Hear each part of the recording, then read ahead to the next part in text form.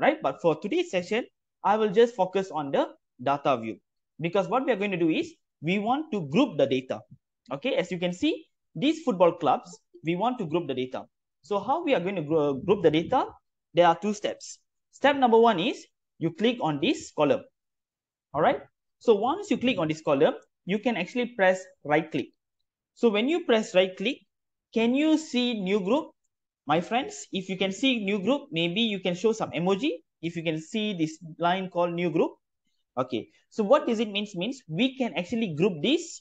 We can actually categorize this. For example, I click this new group. So the moment when I click a new group, you will notice that a big box or a window will appear.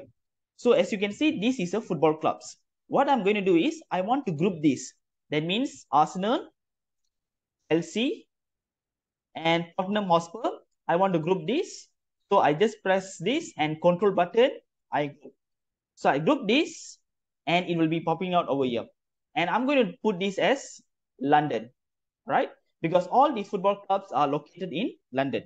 All right. The next step is I want to group Manchester City and Manchester United. So I just click Manchester City, control button, Manchester United, and I group. And then I will name them as Manchester. Right?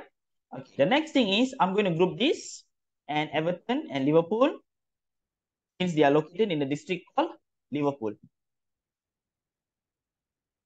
Right?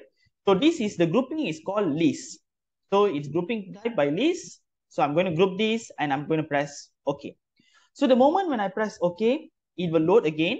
And now it shows, now it will show you the grouping. So it will show you that Arsenal, Chelsea falls under London, Liverpool, Everton falls under Liverpool, Manchester United, City, United falls under Manchester. So now you can actually categorize or group this into one particular group. All right. So now you can do this. So again, I repeat, I just press here and I just right click. So when I press right click, I just go to new group. So this is where we can group the data. Or you can actually go here, right click, and when you go press right click over here, can you see new group? If you can see new group, maybe can you show some emoji or emotions, right? So this is how you can just click this and then you can categorize your data.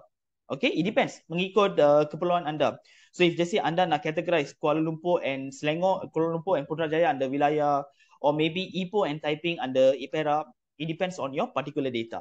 Okay, for my data, I have football clubs which is in from United Kingdom, and I want to categorize this according to the geography locations.